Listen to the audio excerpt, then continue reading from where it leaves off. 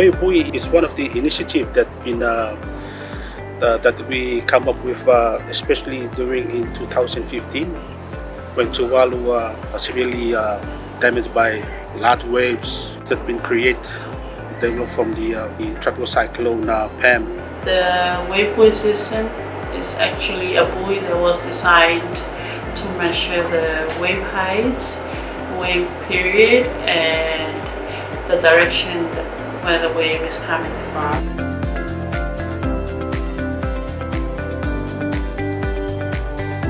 Our staff, together with the work along with the fisheries department, in trying to deploy our wave buoy and do some survey as well along that time.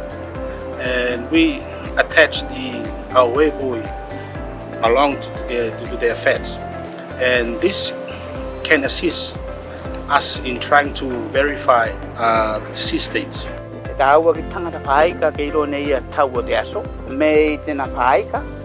E te peni runga I te tau te aso. Te poa mo se poa ia, e takato I runga I te tau te aso. Rua, te ola o ia, te whanu mo se whanu, e takato I runga I tau te aso. Ka maa se te aso, o se whanu a ia whaika.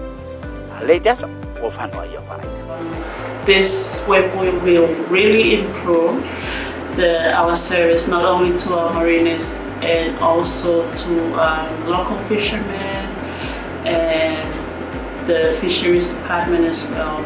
Ko ilo ni mātou tūlanga o te pōia māua, te ngasuesuenga o te pōia māua. Pēnā whoki, ka whai whoki ko whakamāsengina ia mo ko motu, mo ko ngalo, katin setino.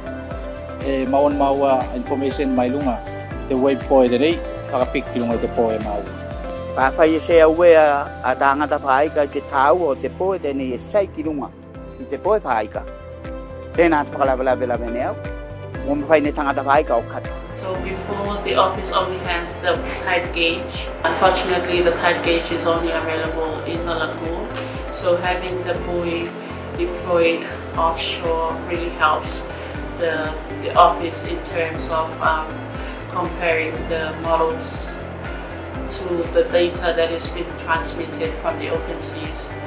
So the buoy is actually deployed on the western side of Lafoti, and we are hoping to deploy another wave buoy sometimes in 2022.